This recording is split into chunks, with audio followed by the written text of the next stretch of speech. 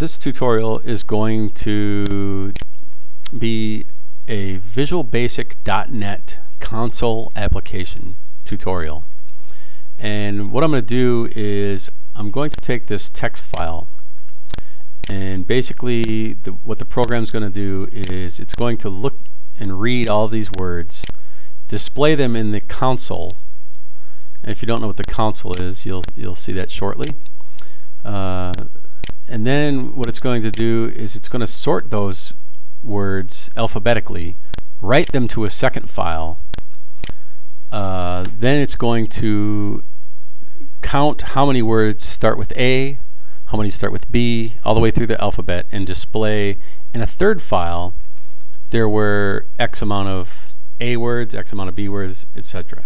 Now I got this idea from my son, who's taken a Visual Basic class, and he told me about the program he's written. And I do things a little different.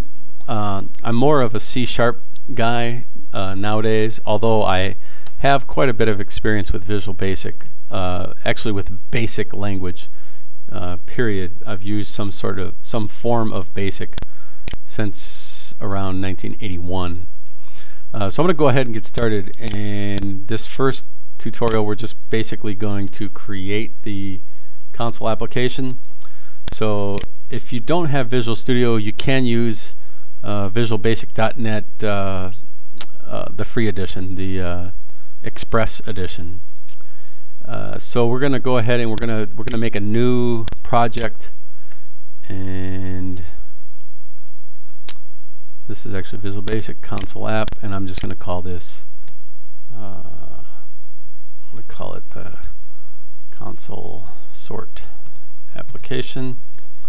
And I want to create a directory and say OK, and it's going to go ahead and make my Visual Basic module, my whole project, and we will be able to start coding right here.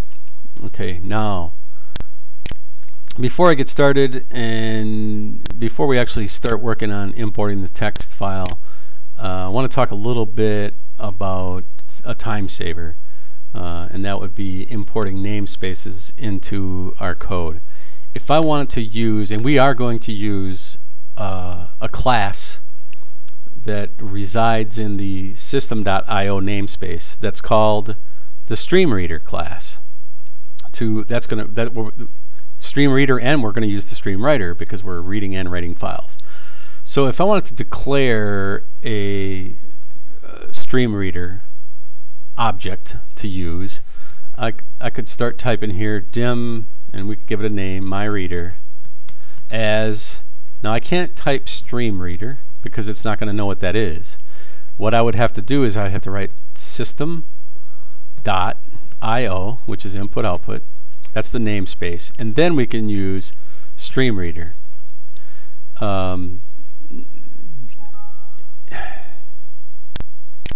Yeah, let's not show that message again.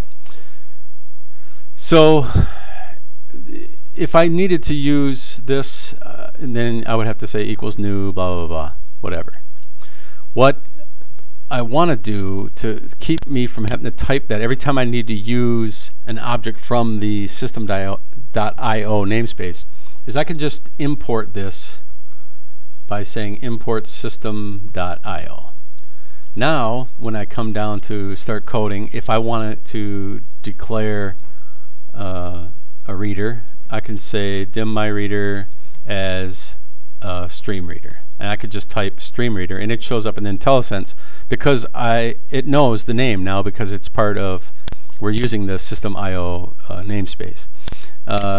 This is not trying to teach about namespaces, about classes, about use objects, but it's just a good habit to get into, so you don't have to use the system, you don't have to type system.io over and over and over as you're using the classes within that namespace. So that being said, a couple other things. Now that I've created this project, I can actually see the project in my list of projects here, and I'm going to go ahead and go in there, and I'm going to find the binary file, the debug file, because that's how I'm going to write this. So I'm going to go ahead and drop that that text file into the folder that belongs to the debugging.